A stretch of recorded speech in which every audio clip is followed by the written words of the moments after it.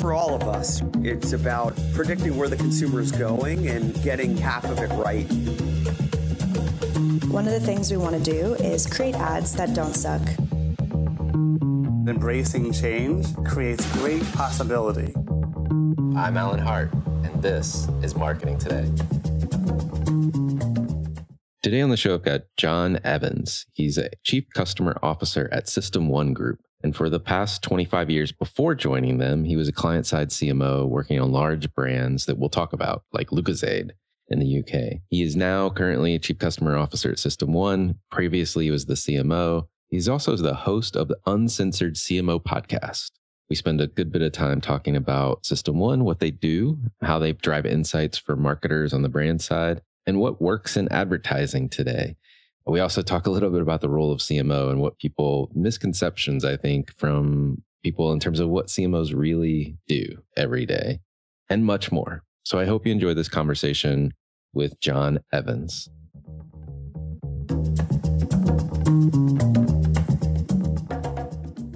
John, welcome to the show. Great to be here, Alan. It's a pleasure and an honor to join you.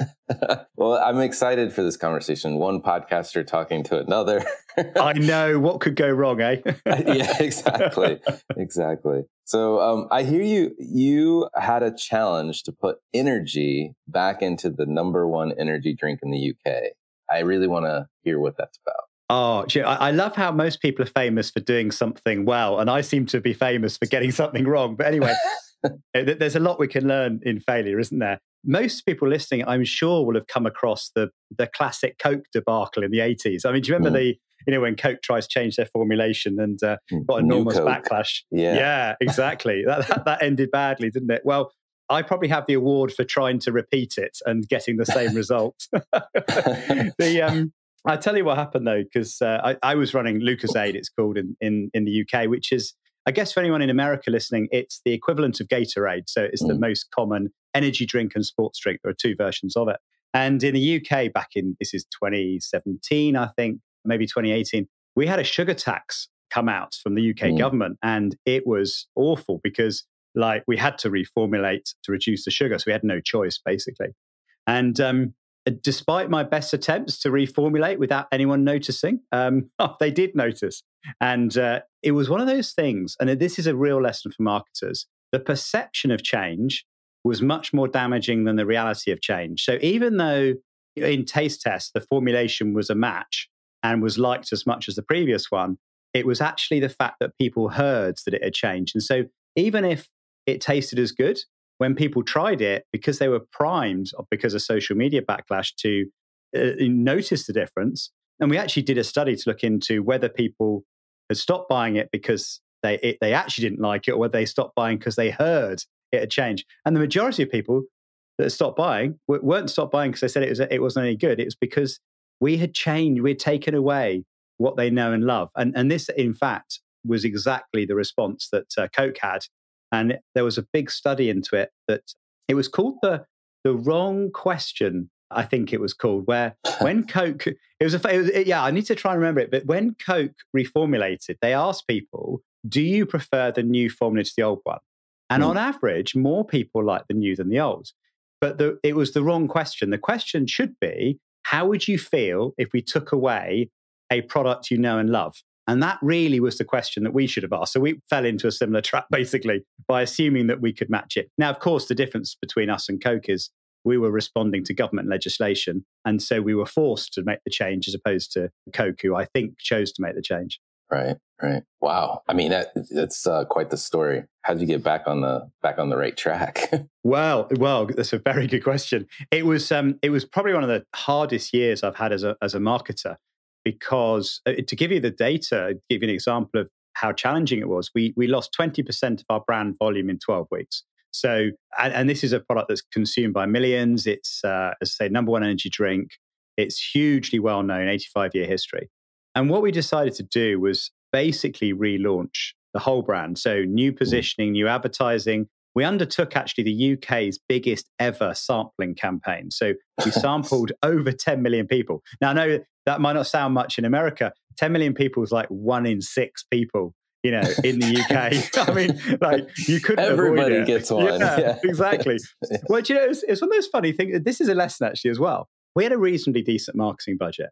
And when you sit down and go, what do we need to do? Well, what we need to do is prove to people that it tastes as good as the previous one. And we worked out that we could afford actually to give everybody in the whole country a free bottle. Our budget was big enough to do that. And it's just, it's just one of those things where you think, let's go back from what we're trying to do and how do we put our resources behind it. Anyway, but what we did in the end is we had the biggest ever sampling campaign. We had the biggest advertising campaign the brand's ever engaged in. We had the biggest in-store activity, where you send people into stores and they build massive displays, on the end of the aisle and that kind of thing. We were doing all that. So it took the whole company 12 months of absolute dedication, focus, our best marketing we could throw at it. And we recovered the lost volume. It took just over a year to recover our position to what we'd lost. Yeah. But it was a year of, it's a weird feeling, right? When you do so much work and spend so much money and you end up getting yourself back to where you were. That's a bit of a, you know what I mean? Yes. But it's a story. It's also a story of how habitual consumers can be and what they like and what they don't like. Totally. I know. And they don't like change. And this going back to the wrong question. It was a question of how people feel about change, not what they think about a product. It's an interesting distinction, but that was the massive learning. Actually, we had to manage perception more than manage reality, if you know what I mean, in terms of reassuring people that, in fact, the campaign we did was I think one of my most favorite campaigns I've ever done, and it was called Energy Beats Everything. And what we did is we went back to the original story of the brand, which was about people recovering from difficult situations and using energy to conquer quite challenging circumstances. And so we went back to that, and actually that was a brilliant source of inspiration, and it really helped us, navigate the brand back onto track. I love it.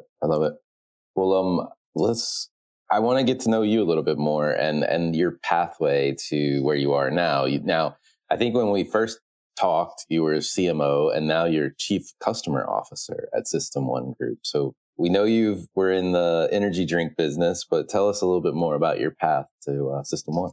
Yeah. Well, I've spent about 25 years as a client-side marketer, actually all of it in drinks of some kind, either soft drinks or alcoholic drinks. So yeah, I know how to make a drink, shall we say. So there you go. If you need to know, I can tell you. But anyway, so I've had a wonderful career, thoroughly enjoyed it. I've worked on big brands, I've worked on small brands, and I've worked in sales and in marketing and done that. So thoroughly enjoyed it. I had a bit of a shocking year, actually. So it may not surprise you or the listeners to know that I did end up getting fired after that year, which is a bit gutting for me, because having worked so hard to get the brand back, Right. then to get fired anyway was a bit, I know, just when I thought I'd done the job that I needed to. But unfortunately, I think the decision had been made many, many months before. And then I got my dream job. I ended up working for Brewdog, a brand that I really admire. Yeah. I mean, talk about a brand that in a 10-year time frame has just come out of nowhere to transform the beer market in astonishing ways. But I knew it was a high risk thing to do, but I spent 3 months at Brewdog, and in the end decided that it wasn't going to be the right place. Even though I did enjoy it, I found I wasn't able to, I suppose, the way I phrased it when I got interviewed afterwards about it was maybe it was too early to be a CMO there, because I didn't have as much influence over decisions as I hoped I'd have, kind of thing. And so I found myself mid-career guy in his 40s. This is, about 3 or 4 years ago, out of a job. And there weren't really lots of CMO jobs out there at the time. And the marketplace was pretty challenging. So I ended up freelancing. And that was a scary thing, because when you're used to getting a paycheck every month, and suddenly every month you've got to try and convince enough people to pay you enough money to offer them advice. But I had a lot of fun. It was only 6 months, but I got a nice portfolio of customers who hired me for business development, for training, for pitching, for teaching them on how to be a CMO, that kind of thing. And one of the customers was System1, and System1 actually had been one of my suppliers when I was working on Lucozade, and when we were doing the energy drink relaunch. One of the challenges that I got given at the time was to prove the advertising would work before we spent the money, which is a great question. And, we're all marketers listening into this. And it's like, it's both art and science, and it can never be fully one or the other, can it? And I thought, how on earth am I going to actually prove it? And I remember I'd met the founder of System1 a few years earlier. And I remember him talking about how actually emotion predicts how we often behave, and that they had developed these techniques of asking the right questions to find out how people respond to advertising. And you could test a script, you could test animatics. So I'd actually used them and was really impressed because it was fast, it was predictive, it was useful. And so when I was freelancing, System1 ended up becoming sort of my biggest customer, as it were. And then it just grew and grew. And eventually I joined them. So became CMO, and then more recently took over the commercial running of the company as well. So I'm basically in charge of all our customer relationships. I love it. Well, then what was it like to go from client side to like the agency side or the service provider side? Oh man, that is that is a thing, isn't it? Do you know? And I don't know how many people do or have done it, but it's I flip-flopped a couple of times.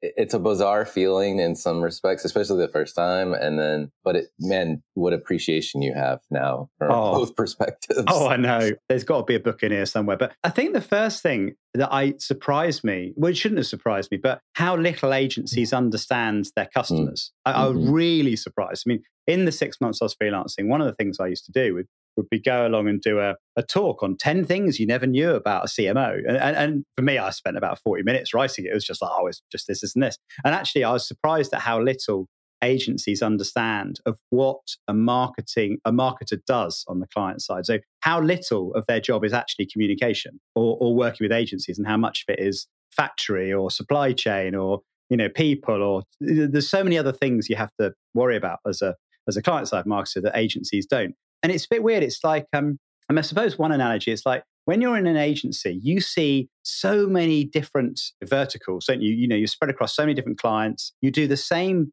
part of the marketing mix, but across many different industries. And it's completely reversed at a client side, is that you're stuck in your own vertical, and all you know about it, for me, it was like, I know everything about soft drinks, but you're spread across different disciplines. You have to be good at finance. You have to be good at supply chain. You have to be good at innovation. You have to be good at planning. You have to be good at, do you know what I mean? So it's basic. You're cutting it entirely differently. And the other thing as well, and I'm sure you'll remember this, is the power balance is completely different. And, particularly being a CMO, right? I mean, when you're a CMO, you're really overindulged, right? Agencies are pitching you left, right, and center. You're getting invited to everything. Everyone says, the thing I found is everyone says yes to you when you're a CMO. It's just like literally, what do you want? Yep, done. And when you're in agencies, it's like you have to convince people to do things. You know what I mean? It's like you have to learn how to sell, I think, is probably the art to it. So that took me a little while, I think, to get used to, but I'm thoroughly enjoying it now, actually, I have to say. Yeah, no, it's a fascinating experience to be on one side or the other, and then see the other side. That notion that you meant about how little agencies understand their customers. The other thing that I've found is like they're really hesitant to just go talk to customers. Like, yes, you would think you would think it would be the opposite, but it's like, well, okay, we don't, we're in a conference room, we're wrestling with this question. What should we do? What do we think that they want? And, you ask that simple question, can we just go ask them? And it's like, no, we can't. That would be terrible. Them. Yeah. Yeah, I know. Can't do that. Well, you've reminded me just when I wrote this little course, 10 Things You Never Knew About the CMO. I remember presenting it, to the first agency, big PR agency that I was presenting to. The first thing I said to them is that the brief is never really the brief. And they're like, really? Why is that, John? And I said, well, because as a CMO, I never wrote my own briefs. It would be sort of probably a junior brand manager wrote the brief. And the brief would be like a template, right? It would be like, who's the audience and what's the objective and what's the comms got to do and the budget and timings and stuff. The issue with that is not everything in that brief is equal. And what you need to do is you need to go to the customer and say, what's the actual business problem you're trying to solve? And how will you decide whether, we were talking about a pitch situation, how will you make a decision about who will win the pitch? And they looked to me and said, but we'd have to go and talk to the client. And I'm like, yeah. And they were going, but we don't do that, because when we get the pitch, we then kind of lock ourselves in a room for 2 weeks and then we go and pitch. And I'm like, but you've lost the pitch. I said, what you need to do is like, I'll give you a bit of advice. So I said, one thing, ask the CMO for 15 minutes and ask them 2 questions. Just the 2 questions, as I said, is what's the business problem you're solving for? And how will you decide who wins the pitch? And those 2 answers, then spend the 2 weeks reversing it, your entire proposition into those 2 things, and I'm sure you're going to win. But it was just, as you just said brilliantly, it was the way in which there was a fear of engaging the client. And what I was explaining to them in this particular case is, as a client, doing a pitch is a really big deal. Like, it's a big decision. It's very emotional. It's very risky. You want to end up with a partner that's going to be best than whoever you're replacing. It's a very big deal. So again, if you spend a little bit of time with the client understanding them, then it's good for them as well. It'll pay off. No, I agree. Well, and along these lines, maybe we just keep talking about the CMO for a minute. Like, when you're in advertising or an ad agency and you think about the CMO, you think largely that's their job, but it's a very small part of the job, right? You agree? Totally. Yeah. Well, this is a fascinating question, because you're absolutely right. And I even, this is going to sound funny, but I even actually went and did an audit of my own time and looked at how much time do I actually spend on advertising, right? And do you know what? It was 5%. And that's crazy. Yes. I told people this and they were like, really? And I said, honestly, like, I don't spend every Friday brainstorming with my agency about different ideas. The CMO's job is strategy, it's people, it's finance, it's budgeting, it's customer presentations, it's supply, it's innovation. The communication is a significant percentage of the spend, right, but quite a small percentage of the time. And a lot of it's outsourced, to agencies to take care of. So marketers or senior marketers spend a lot less time on creativity and advertising than people think. But it's really important to understand that, because what they have to then do, which most people don't understand, is they then have to sell those ideas into their own business. And this is always what I found was, I'm fortunate enough to have worked with some of the world's best creative agencies, and I love it. And I genuinely get a buzz from it. And I like to think of myself as being reasonably creative as well. So it's like the highlight of my week, if I get a chance to do it. But then I have to remind them to say, I'm not the ultimate decision maker. I've got to go back and convince the CFO, who's, an accountant, who it doesn't get the crazy idea you've come up with.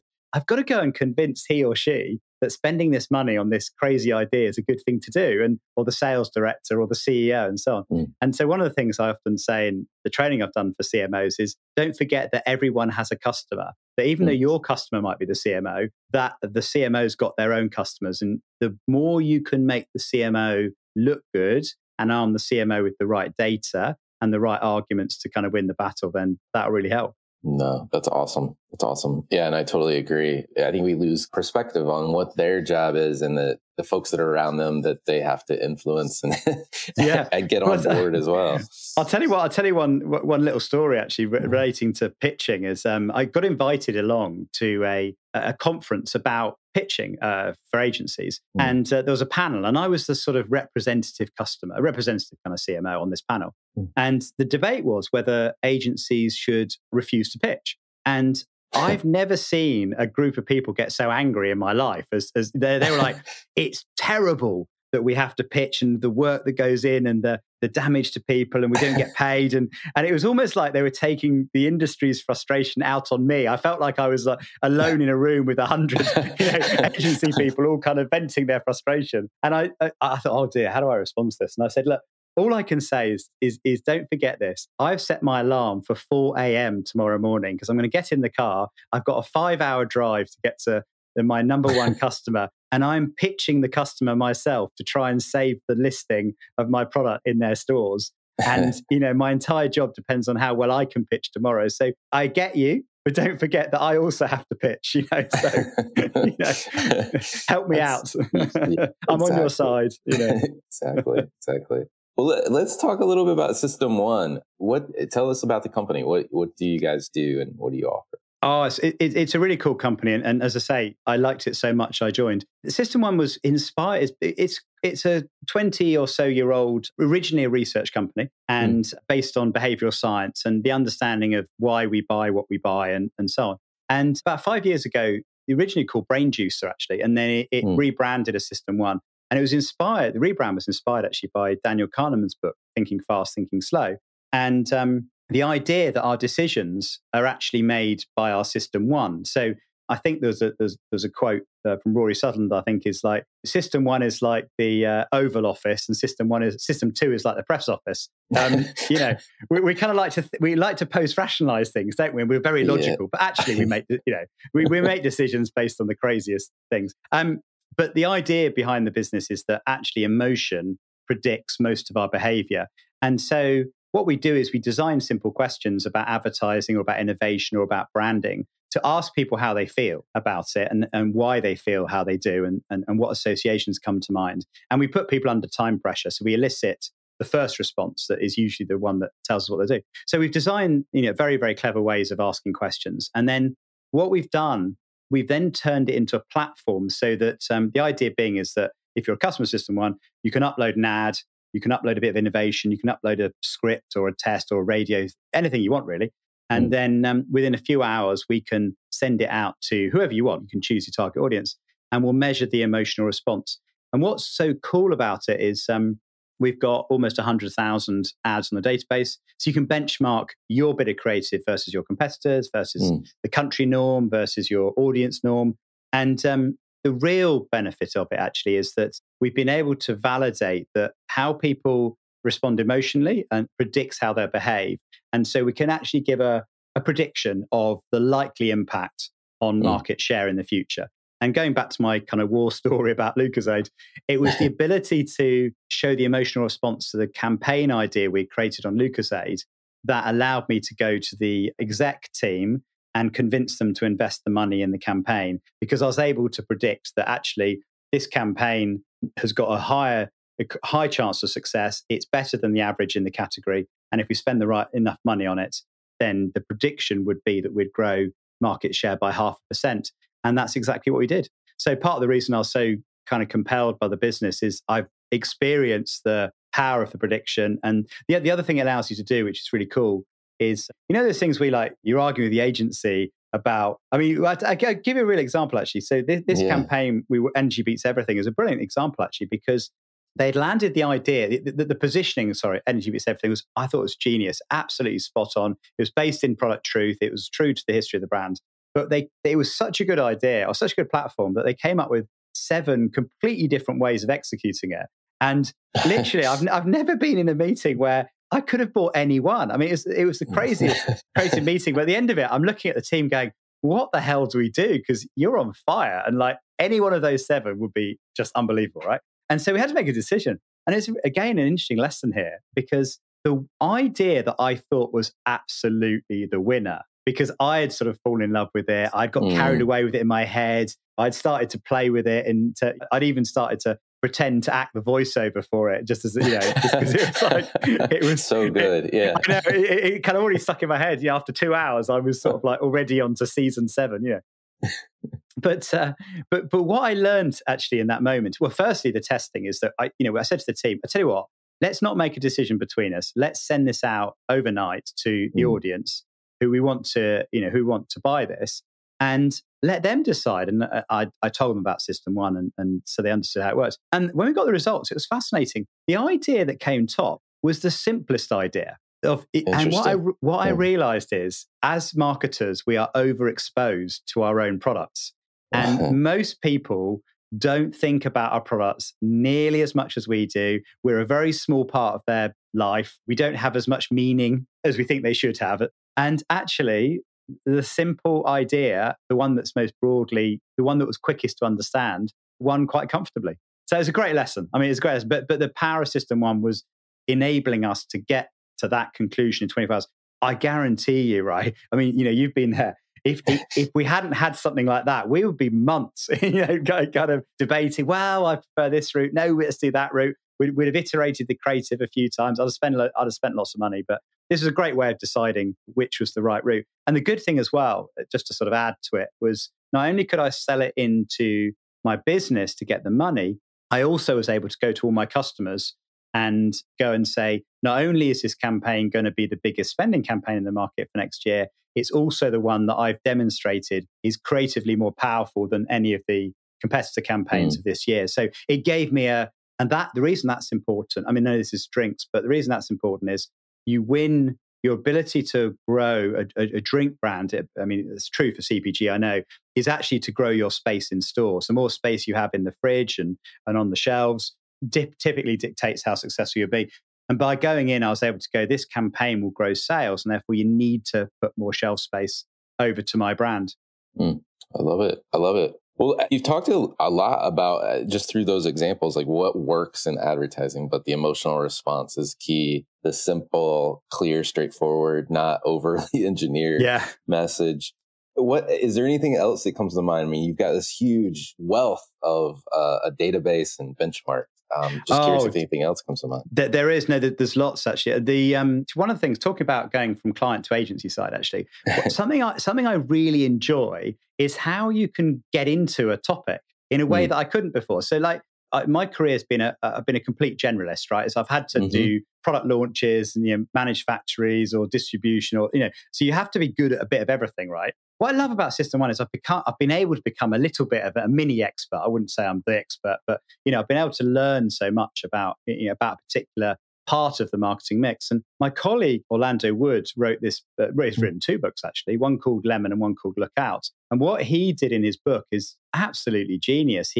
He's looked at art history over many years, which sounds a bit weird actually. You think, what can we learn from art history? But actually, so much of art and culture is reflected in advertising. And he shows the trends over the years about how art has changed and how it's influenced how advertising's done. That's really interesting. But what he does, that's the stroke of genius, is he marries it with some neuroscience about how it's based on this psychiatrist called Dr. Ian McGilchrist, who wrote a book called The Master and His Emissary.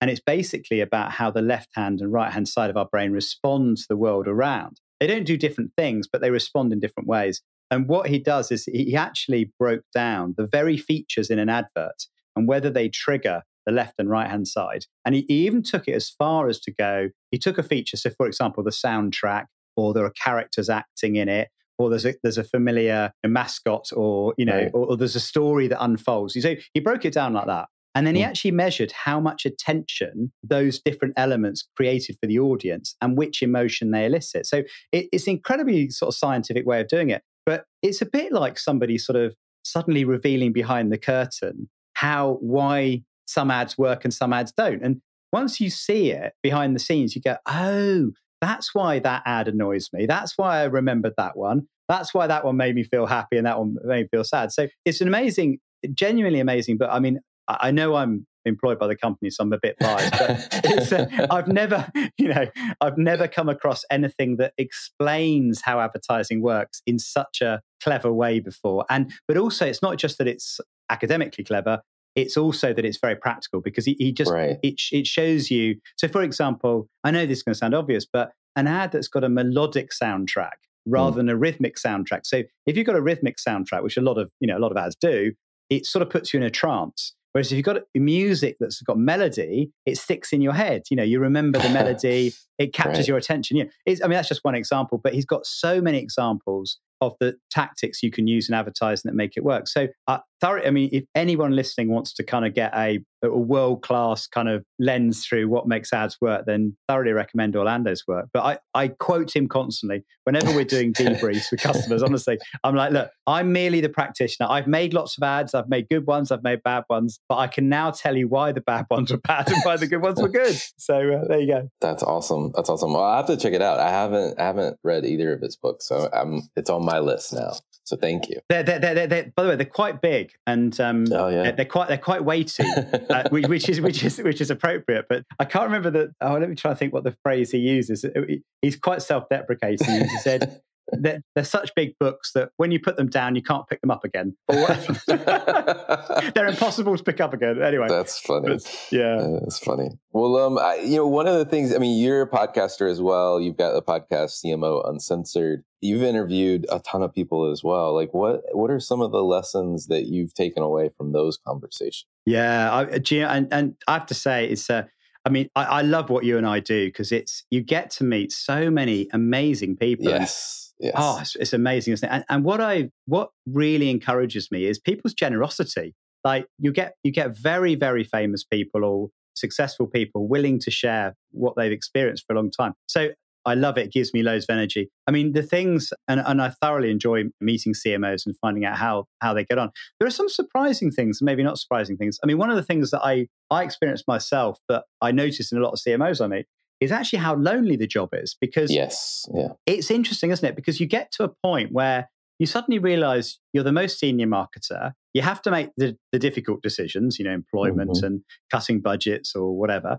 But your team is for the first time in your career, your team is no longer marketing. Your team is business, right? Your peer group are HR, factory, finance, factory, you see it and so on. So what I find that what makes a successful CMO is not what makes a successful marketer. And this is something that most people don't understand. And I call it the hidden P's. So, we're all kind of like, we're all well drilled now, aren't we? On the 4 P's, product, place, price, promotion, whatever.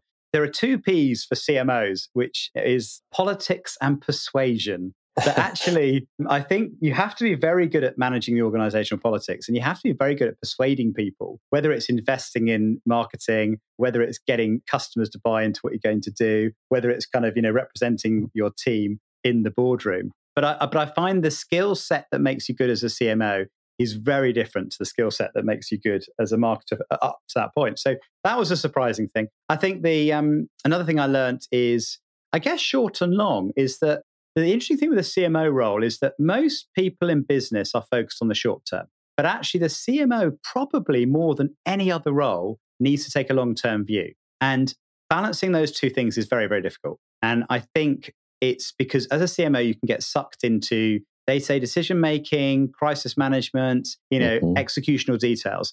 But if you're not looking long-term, who is? I mean, because most other functions are running a factory or running a supply chain, running a sales team. They're all execution. Whereas actually the CMO should be brand strategy, long-term brand value creation, long-term innovation, and so on. But so balancing short and long, I think, is really tricky. And then the other thing I'd probably say is the importance of people and culture. So anyone I've spoken to, any of the CMOs I've spoken to that have had great success, they're very, very quick to recognize the talent in their team. And they're also very quick to acknowledge that the role that culture played in creating the conditions for success.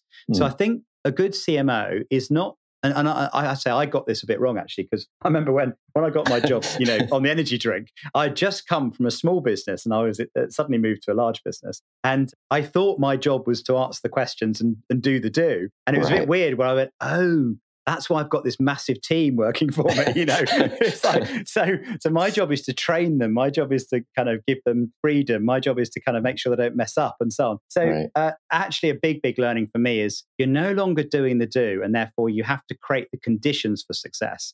And that means basically hiring good people and focusing on the culture and the ways of working that's going to unlock great potential in others. No, I love it. I love all of those ideas and the takeaways that you have. The one on the short and long, another way that I've thought about similarly, I haven't thought about it in short and long, but that totally makes sense. But is if you think about the CMO and the C-suite, besides the CEO, they're probably the only 2 roles that are externally focused on the company. Everybody else is about squeezing operational efficiency, dialing in everything that the company, the machine is running, so to speak. And their focus is slightly different, right? The CEO is going to be more focused on the board or the shareholders if it's publicly traded. And the CMO is the customer, right? Like, or should 100%, yeah.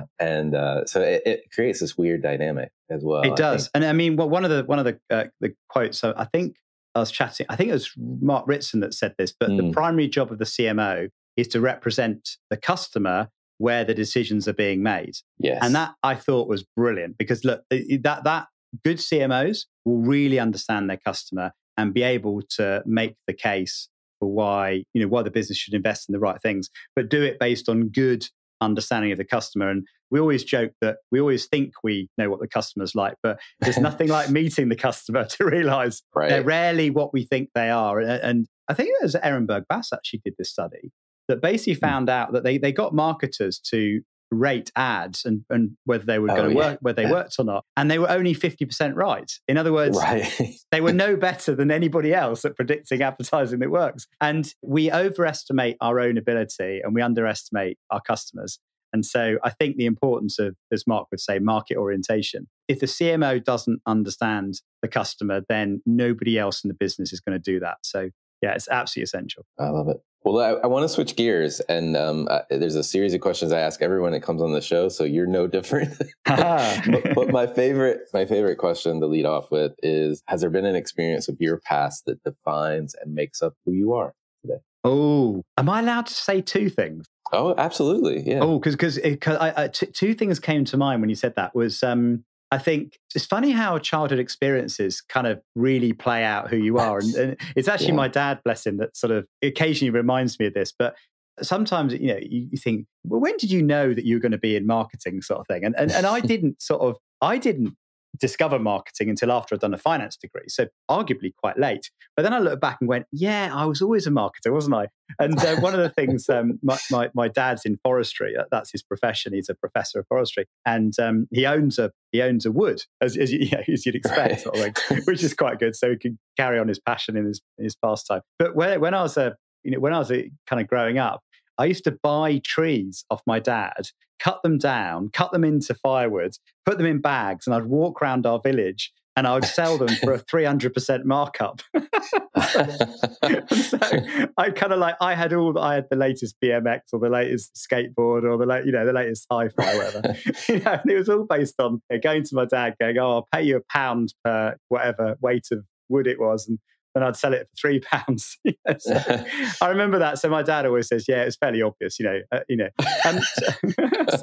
anyway, so I know I had an eye for marketing and a margin. I think more recently, the thing, I joke about it. I joke about having been fired twice as a CMO, right, and the fact that CMOs 10 years are usually only about 18 months, and I haven't even made that. So I sort of joke about being fired, but that is quite a tough thing to go through, And I realized, I think I realized how cutthroat big corporate life is, and how the thing that I learned is how divorced perception and reality are. So my experience has been, you can actually in reality be doing an amazing job, but if internal perception isn't that, then it doesn't matter. You know what I mean? And equally, I've seen people that are actually overseeing complete and utter disasters, but somehow they've repackaged it as a success. And I sit there scratching my head going, how is this possible? How can how can you divorce what's really going on from and managing this is why the hidden P's of persuasion and politics come in.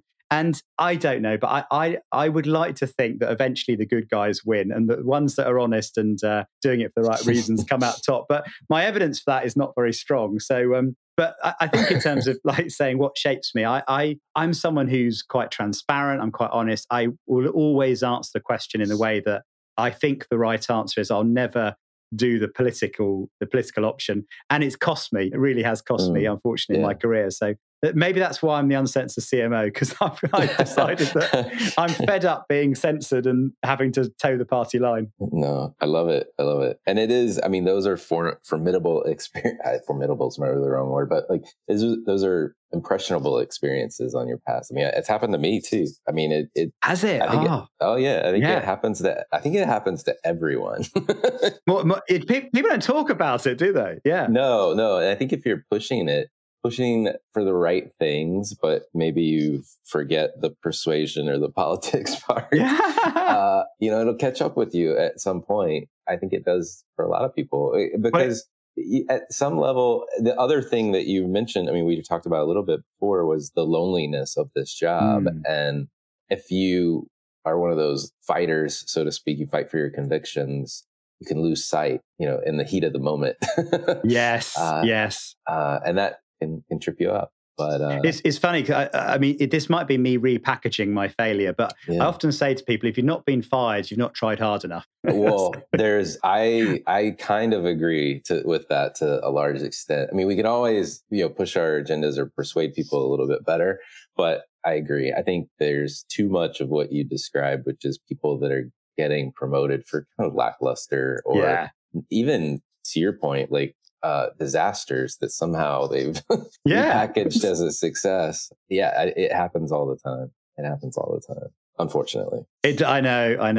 I hope everyone listening to this podcast can take some encouragement that eventually the good guys will win. And the other thing it does do, actually, and to put the positive on it, I've never been so motivated and inspired and been at my most creative than after being fired, because you sort of get thrown into the situation that you had no control over, right? Mm-hmm. And then you're forced to go, what do I want to do with my life?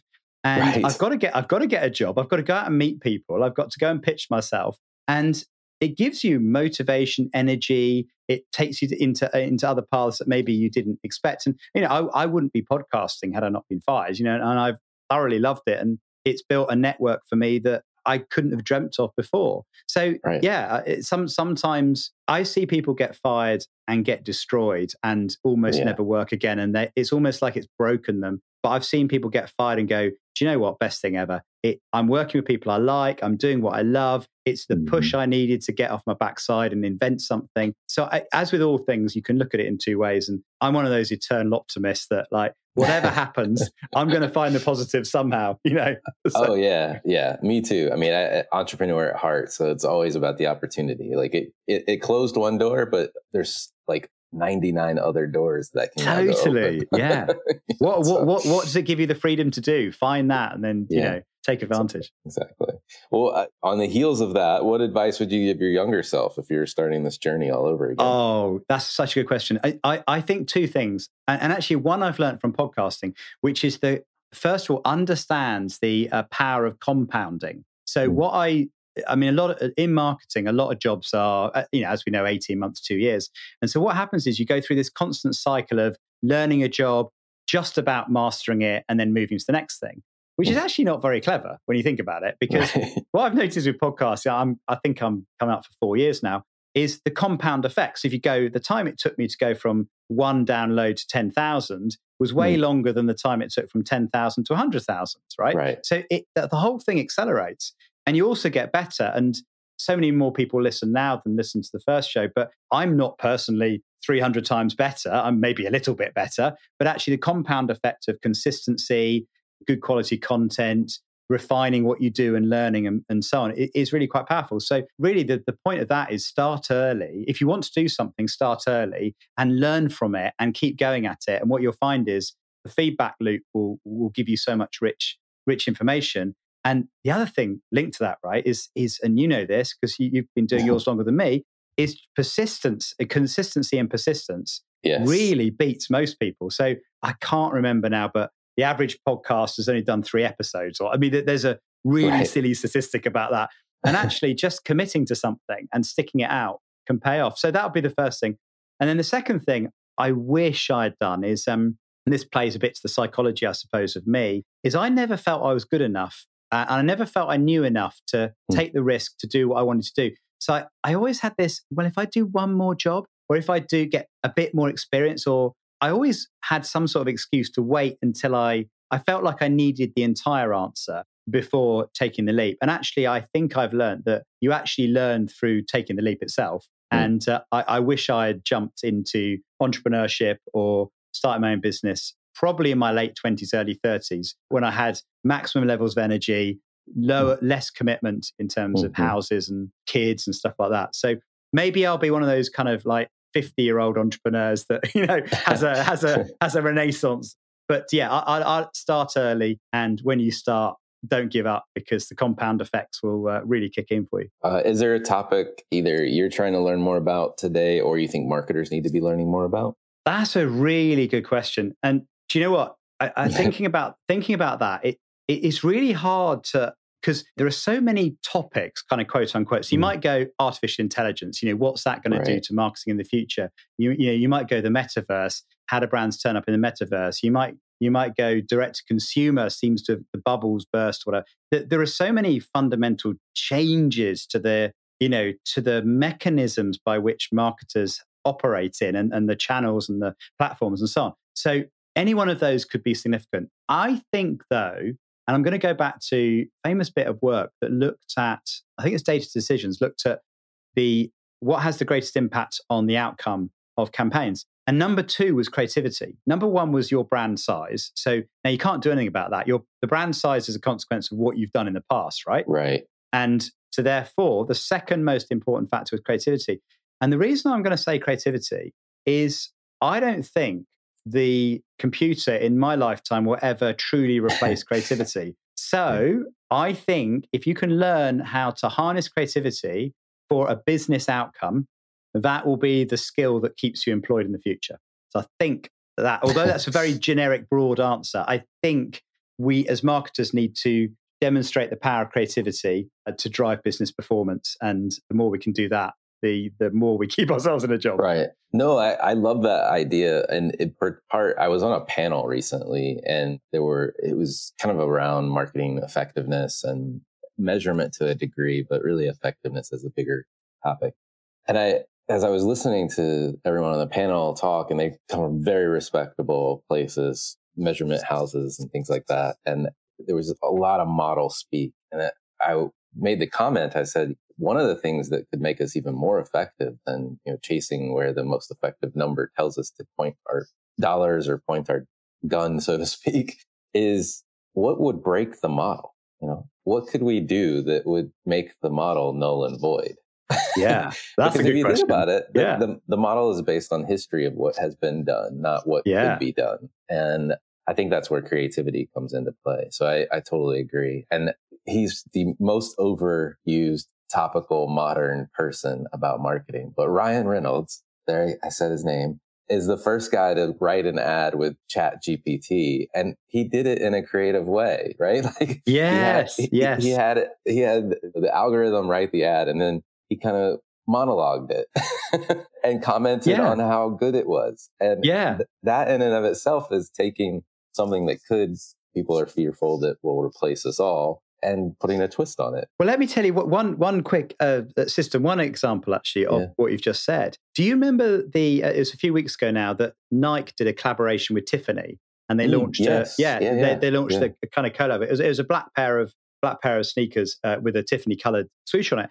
And initially there was like loads of positive response, and there was huge kind of, chat online about it. I looked at it and went, I don't think it's that good. It feels a bit lazy. It's like, I would expect a little, put some diamonds on there at least, or do something that like is going to stand out and be a bit more bling. No, I'm not the consumer, so what do I know? Of course, it's not designed for me. But at System1, we've got this Test Your Idea platform, which basically does the same thing for ideas and products as we do for advertising. So what's the emotional response? It's a really clever thing, actually, because what we ask people to do is not do they like it. We ask them, we get 5 different products, and we ask them to invest as an investor in the one that they think is going to be most successful. Because again, going back to Daniel Kahneman, ask the question of, would you invest your money, is a better question than would you buy? Because would you buy, most people would go yes or probably to most things. Would you invest in it? Actually tells you whether or not you think it's a good or not. Anyway, that was the psychology of the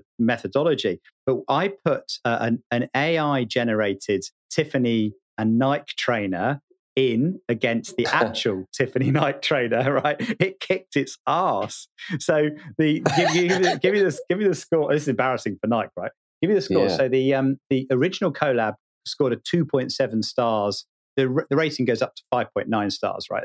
5.9 would be the best thing that's ever been launched. The artificial intelligence concept got to 5.0 star. Wow. Yeah. Now, we chucked a few extra ones in for fun. We chucked an Adidas Gucci collaboration, which got 5.2. But if you think about it, the AI generated Nike one that was done in a few minutes was able to match probably the best human invented collaboration out there. Now, I looked at the results and went, do you know what? I think what they were doing is optimizing what's already out there. So I think your point is so spot on, is that if you want to optimize the best of what's there, then it's probably an insane tool. Or if you want to generate different ideas and then innovate off the back of them, I can see its role. So this is where I come back to the point about creativity. I think it's creativity that joins the dots. It comes up with what hasn't been thought before. And that's why it's so important that that's what we develop the skill set for. I love it. Well, 2 more questions. Curious if there's brands, companies, or causes that you personally follow or you think other people should take notice of.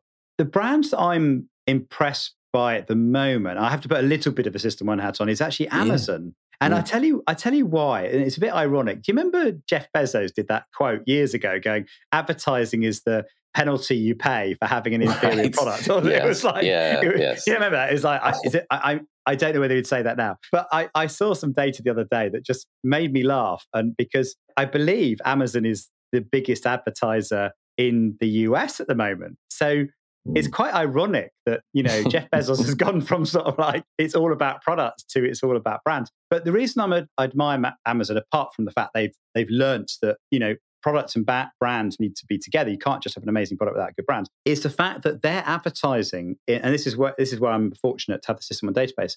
Their advertising is so good.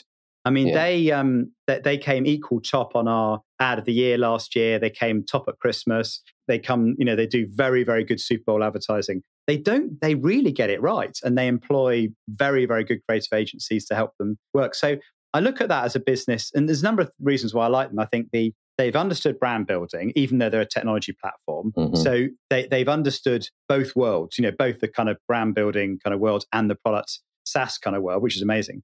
Their products is, if I think about how I behave now, I just default to it. I mean, anything. It's I just go like, I think something and I just go to Amazon and go, oh, I went to physio yesterday. She said, oh, you need a squeezy ball to improve your finger function. And I didn't stop at a shop to get it. I just went, oh, Amazon, you know what I mean? So something very niche like that, I go to Amazon. That's amazing. So I think they've, more than anybody else in the world, I think, have learned that make it easy for your customer is like the biggest hack there is in life. And we're all so busy that actually they've understood their customer probably better than anyone else on the planet. So I think for me, both a product point of view, the understand the customer, and then a brand building point of view, for me as a brand, I think what they're doing is amazing. No, I agree. They are everywhere. Yeah, so, I know. Yeah. And I people have points of view on Tesla or Elon Musk and that sort of thing. Right. I've never met either of them. I'd love to. I don't think people have the same big debate about Jeff Bezos and Amazon, do they? I don't know why that is. Maybe he's just not on Twitter the whole time. But so as a brand, even Jeff himself seems to have kind of managed his personal brand well as well. Yeah. I think for the most part, yeah. Yeah. Anyway, last question for you. What do you think is the largest opportunity or threat facing marketers? Well, I might be in danger of repeating myself a bit because it's okay.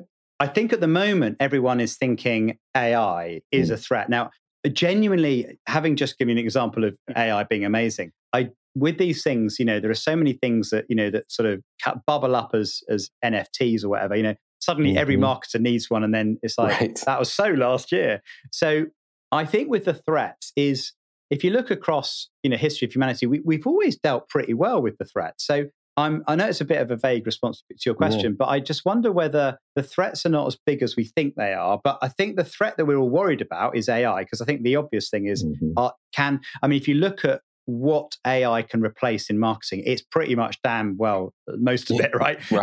Packaging design, consumer research, idea creation for your advert. What should you do next? How do you write a script? I don't know, but it does it all in an average way. So this goes back to this is why I am repeating myself now. This comes back to the biggest opportunity, which is given that the tool set is getting better, the marketer has to be more of a generalist. And the opportunity for marketers is really to be business people first and foremost, to think, how do I create value for my company, for my brand? How do I use marketing to do that? And then how do I master the tool set, which is replacing the functional discipline of marketing, but will never replace the leadership discipline of marketing. So I think that's the opportunity, is like, so long as we don't become don't become an expert in a particular element of marketing that could easily be replaced by AI. Go for more generalist skills. It's a bit like is it Daniel Pink's book about range? I might have misquoted who it is, but the one about range, that in the future, it will be the generalists, not the specialists, that win, because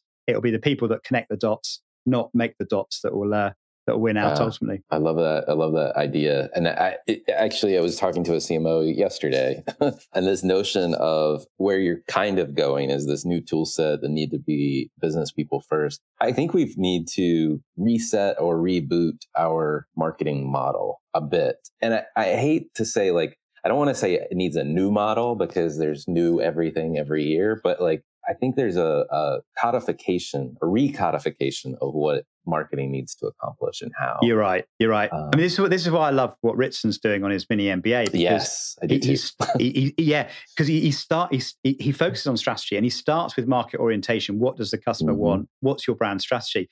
Because ultimately the tools change and evolve. I mean, it's like the funny, we always do talk about, I'm a digital marketer.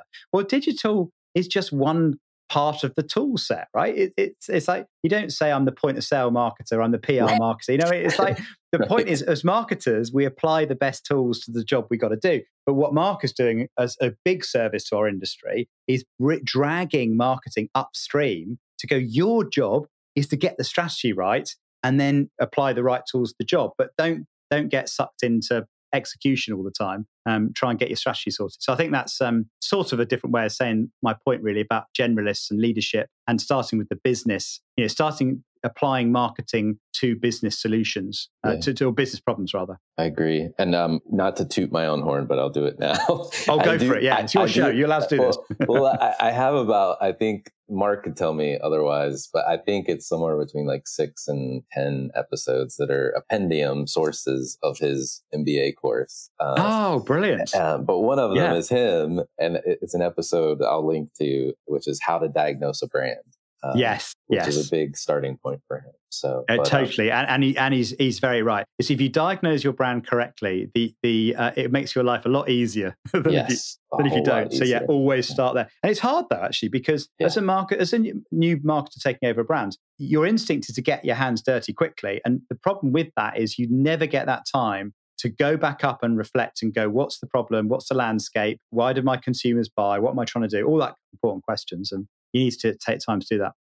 Hi, it's Alan again. Marketing Today was created and produced by me with post-production support from Sam Robertson. If you're new to Marketing Today, please feel free to write us a review on iTunes or your favorite listening platform. Don't forget to subscribe on marketingtodaypodcast.com. Tell your friends and colleagues about the show. I love hearing from listeners. You can contact me at marketingtodaypodcast.com. There you'll also find complete show notes and links to what was discussed in the episode today, and you can search our archives. I'm Alan Hart, and this is Marketing Today.